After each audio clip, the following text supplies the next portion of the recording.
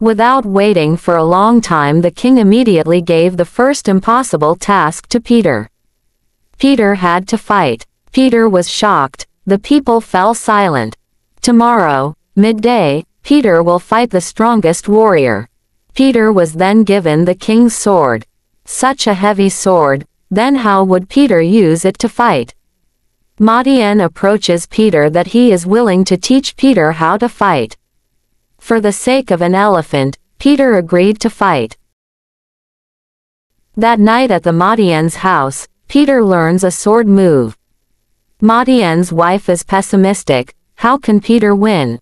Madian's wife even said that her husband once wanted to kill himself with a silk cloth.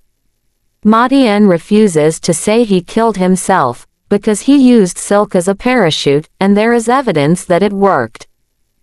Meanwhile, at a girl's orphanage, a little girl wakes up in the middle of the night. The girl then woke up the nun who had raised her since she was a baby. The little girl was named Adele. Adele told the nun that she had dreamed of an elephant. Nun said that dreaming of elephants is a sign.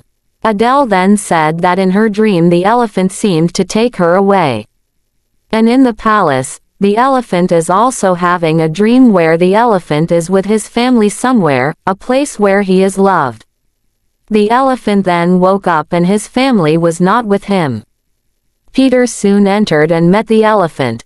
Peter unfolded a map and asked the elephant to show where his little sister was currently. But the elephant only showed that he liked Peter. The elephant even took an apple and gave it to Peter. That day people started arriving to watch the battle between Peter and the strongest warrior. The magician who was in prison was also enthusiastic to hear that a boy would fight for an elephant.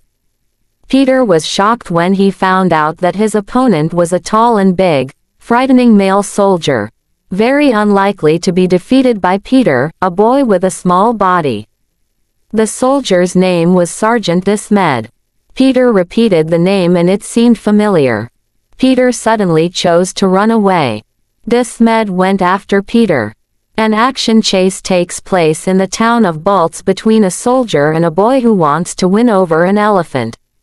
While hiding, Peter tries to remember where he heard the name Desmed. Peter kept thinking what he must do in order to win. Peter suddenly remembered about the fairy tales book. That was the answer. Peter had to take the book.